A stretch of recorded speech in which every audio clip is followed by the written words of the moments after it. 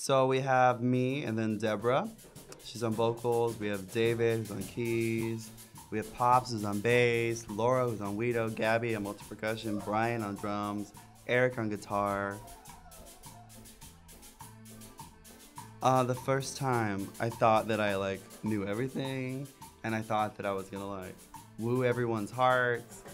I'm no longer really trying to prove that I'm a certain type of artist, and I'm more trying to be I want to express what is me and what is our band and what is our story.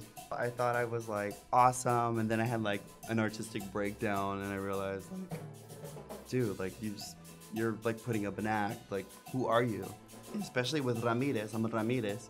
There's a lot of pride in what that is, being a Ramirez and being a man and everything. And they are just like that machista stereotype. I would say my dad's generation.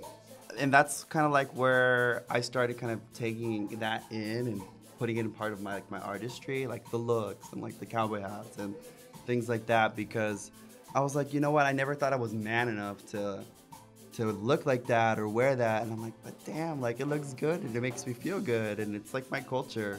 So I think for me, what is me is that I've really owned the fact that I'm Tejano, and I grew up on the border, but I'm also fabulous, and I love being kind of that flamboyant type and showing people the reason why I do this music and the reason why I do this, dress this way, is because these are my influences, and this is me telling you the story of my culture. And so 27 was hard. I want to express my culture and do it in a way that's me.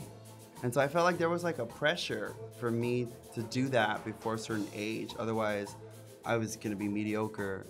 Was going to have no talent. And so I just had this breakdown where I was literally on the phone with my mom crying and saying, I hate music and I just want to get out of this.